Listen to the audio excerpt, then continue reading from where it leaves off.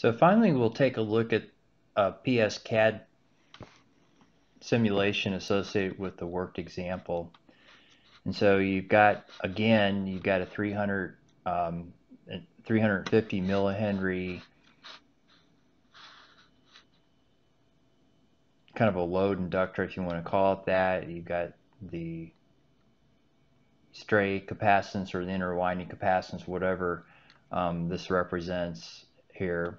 You've got the source inductance, you've got the source model, and then this is the location of the circuit breaker, obviously. And because PSCAD doesn't give you a way of entering in the initial conditions, we're going to have to run the circuit in order to get it into a steady state first.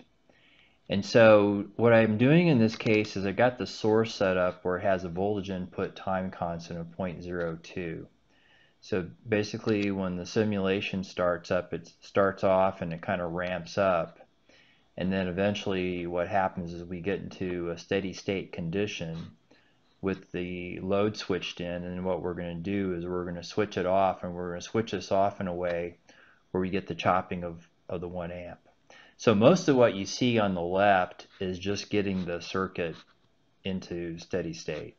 So if I would just go ahead and run this, you know, we can go ahead and see the values get populated on the screen.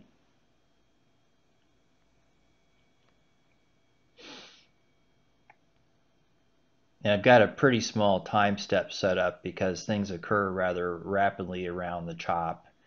And so I just want to make sure I can capture that accurately.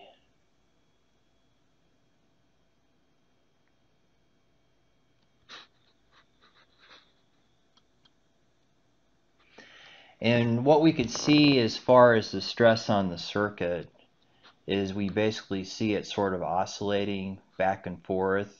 You know, we calculated this change before, and basically what this is since we don't have any damping in the circuit, basically what it does is it's just an oscillatory response in this case. We do see a little bit of damping going on, but it's not very much, and where that damping comes from, it comes from the model of the circuit breaker. We've actually got a little bit of resistance associated with that. So we do get a slight bit of damping, but not very much. The other thing that's kind of interesting to take a look at is what's happening in terms of the chop. I need to adjust this scale on here where we're going from 0.11 to 0.115.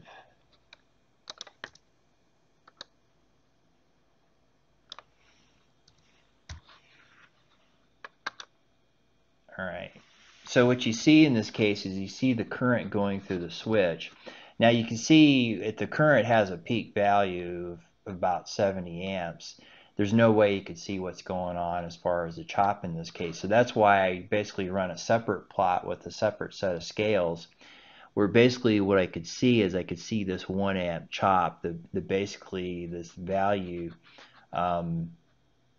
is basically changing instantaneously in this case.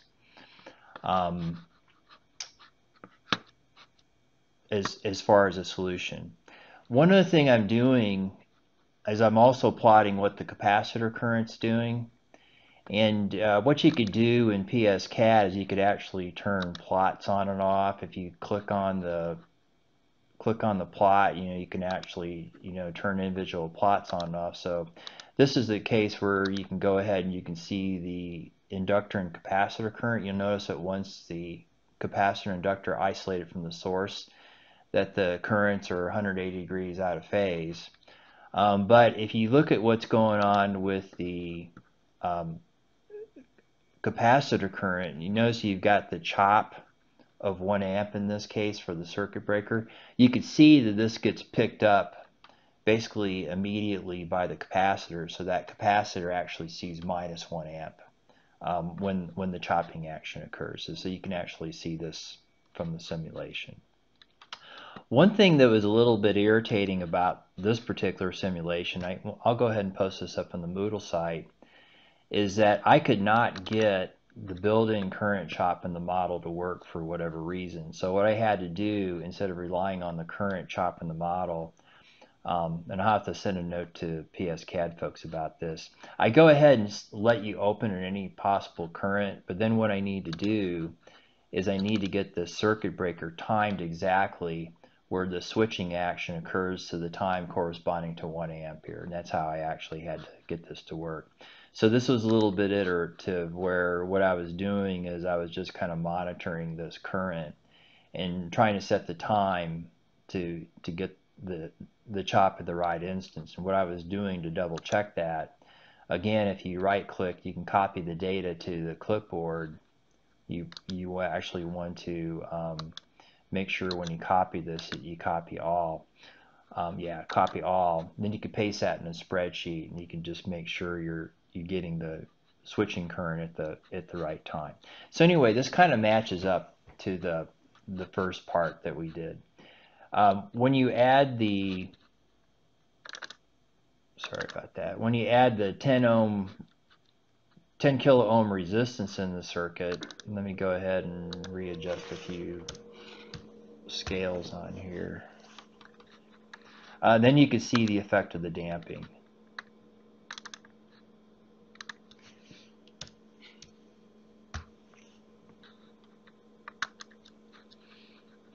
Let me change this top plot.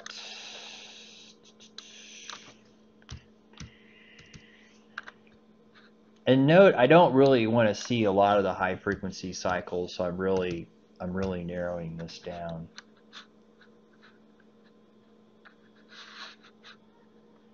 So now when I run this simulation, this is what I see, and I'm not going to go through and rerun this again, but basically what I see, I'm plotting both the source voltage and I'm plotting the bus voltage. You can see that the bus voltage is a little bit lower in magnitude than the source voltage.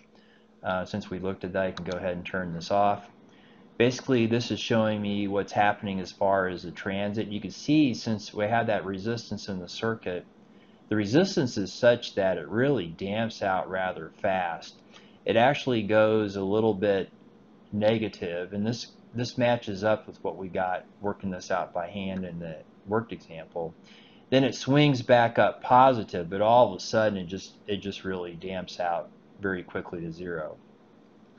You can see I do have the switching action going on right here, where you can see the chop at 1 amp. So if you're doing this for homework, make sure you show this zoomed in so I can double check to make sure you got the chopping modeled correctly. Again, what I needed to do, since I couldn't get the chop working in the circuit breaker model, I just had to come up with the exact time that circuit breaker current was going to correspond to 1. And then again, what's kind of interesting about this is to look at what's going on with the resistor current. And you can see this case in the resistor current that you do see, appreciable amount of current going through the resistor at the time of the chop. So again, it's the inductor current plus the resistor current that's going to match up to that 1 amp that gets chopped, and that it gets instantaneously transitioned over to the capacitor. So anyway, this matches up pretty well as well. Now, while I've got this open, one thing I wanted to talk about is sort of the need to have this period of time where we get the simulation up to speed. And let's suppose I go back to this original example, and let me change the time scale at the bottom again. Let's suppose I didn't have, for the source, I didn't have this input time constant. What's going to happen? Let's suppose I set this to 0. So what this means is right away it starts up with the full value of the source voltage. So now when I run this, note before that the current before the switching event was symmetrical. Now when I run this,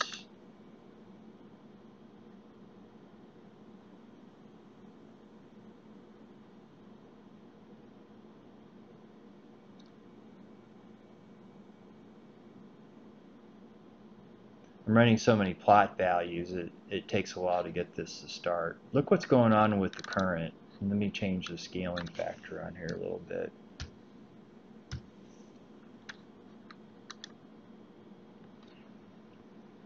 Note that I'm getting an offset in the current now. So the voltage is still swinging back and forth normally, but now I've got an offset in the current. Basically what I've created is I've created another transit. And so because there's no damping in the circuit, there's no resistance in the circuit, it never really damps out. It just basically has a DC offset in there, and that DC offset in there just stays in there indefinitely. So there's no way I could start my circuit simulation this way.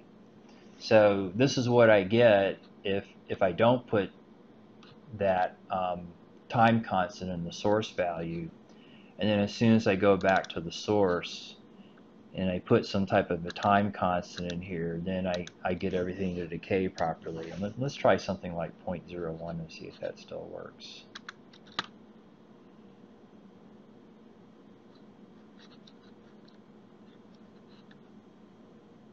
Okay, so run it again.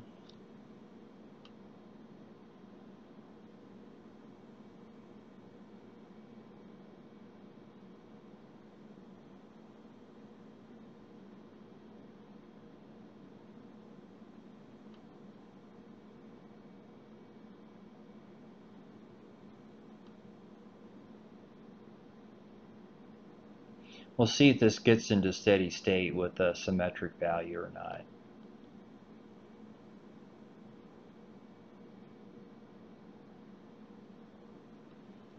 So it's interesting that with that time constant, it's still a little bit asymmetric. There's still kind of a DC offset in there, and since I don't have enough resistance in the switch, you know, the switch actually has a small amount of resistance in it,